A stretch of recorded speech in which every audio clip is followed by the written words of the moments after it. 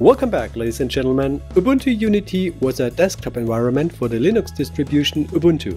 Canonical, the company behind Ubuntu, decided in 2017 to abandon Unity and return to the GNOME desktop environment instead. This decision led to some controversy in the Ubuntu and FOSS community. We now embark on a mental journey.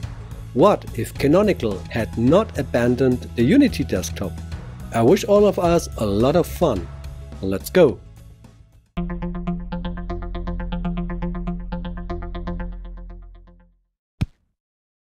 Unity was a desktop environment developed by Canonical for the Ubuntu operating system. This desktop interface was first introduced in Ubuntu 11.04 Netty Nervol and was intended to provide a more modern and user-friendly alternative to a previously used GNOME shell. Unity was designed to improve the user experience and ease the transition from other operating systems such as Windows and OS X, nowadays named macOS. In 2017, Canonical surprised the Linux community by announcing that they would abandon Unity and return to the GNOME desktop environment instead. This decision had far-reaching implications for the Ubuntu and FOSS community and the Linux desktop market in general. Let's now take a closer look at what could have happened if Canonical had never made this decision. If Canonical had never decided to abandon Unity, the Ubuntu user interface would still be strongly characterized by Unity. Unity was characterized by its sidebar, the launcher here, and the global app menu, you see it here. These features were unique and provided a distinctive user experience. This means that users who use Ubuntu would still see these characteristic features in their daily work. The operation and function of Unity have evolved and improved over time to meet changing requirements and trends. Some users prefer the Unity user interface, while others might still opt to other desktops such as GNOME or KDE. The variety of desktop environments available is an important aspect of the Linux world, and the choice of user interfaces is often a matter of personal taste and requirements. Unity introduced some of its own applications and integration functions that were specially tailored to the user interface. For example, there was the dash search function, which allowed users quickly find applications, files and informations on their computer. Had Unity never given up, these applications and features might have been further developed and improved. The dash concept would have evolved to give users even more ways to quickly interact with the system. It may also have led to more developers creating applications specifically for the Unity environment. One possible consequence would have been that some of these applications and integrations would have become an integral part of Ubuntu, further enhancing usability and integration. This would have led to a stronger brand identity for Ubuntu based on Unity. Canonical's decision to abandon Unity left some members of the Ubuntu community disappointed. Some of them were big fans of Unity and appreciated the effort that have been put into developing this desktop interface. In response to this decision, some began to develop alternative Ubuntu derivatives that continued to use Unity as their desktop interface. These included projects such as Ubuntu Unity Remix. If Canonical had kept Unity, this would probably have led to a closer integration with the Ubuntu community. The shared vision of Unity as the primary desktop for Ubuntu might have brought the community closer together and led to greater collaboration. It is also possible that the community would have benefited from Unity by helping to further develop and improve the desktop environment. This could have led to wider participation and greater engagement from the Ubuntu community.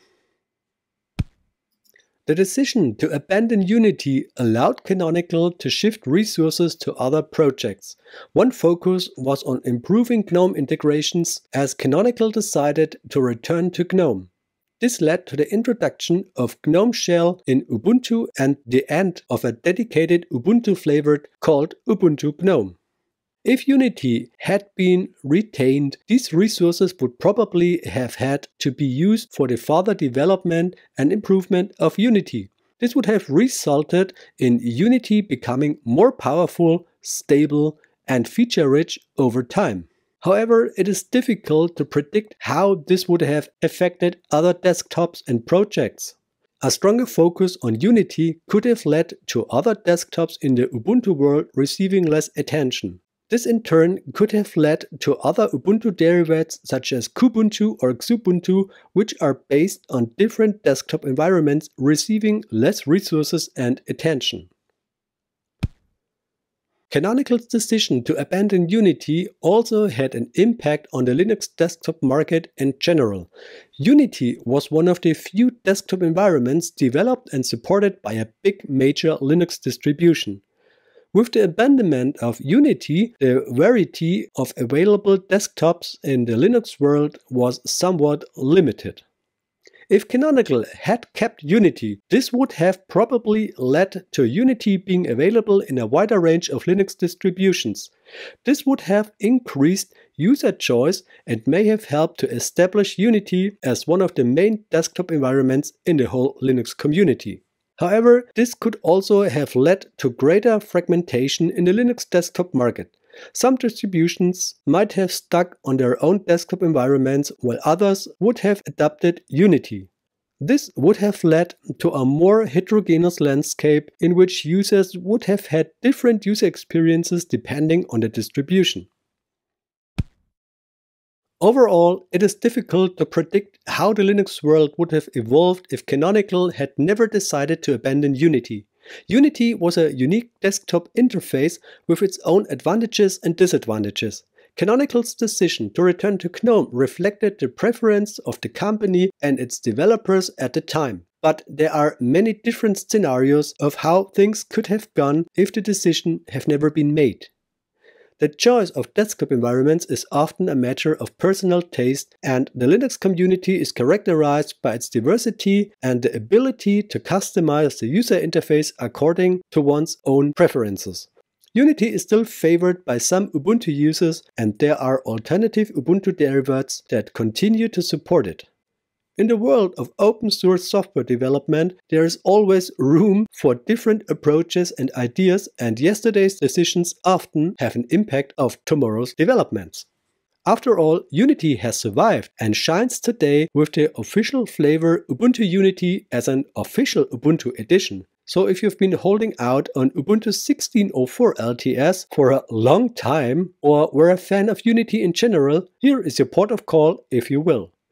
Ubuntu Unity is also available in the 22.04 LTS version, which comes with at least 3 years of maintenance. In 2024, Ubuntu Unity 24.04 LTS is expected to be released. So for all Unity fans out there, things aren't looking too bad for you these days. If you like this video and this video format, then I'd be happy to receive a free channel subscription, a thumbs up, and you're welcome to activate the bell. As always, your opinion is very much appreciated in the comments. Take care and see you next time, ladies and gentlemen. Peace.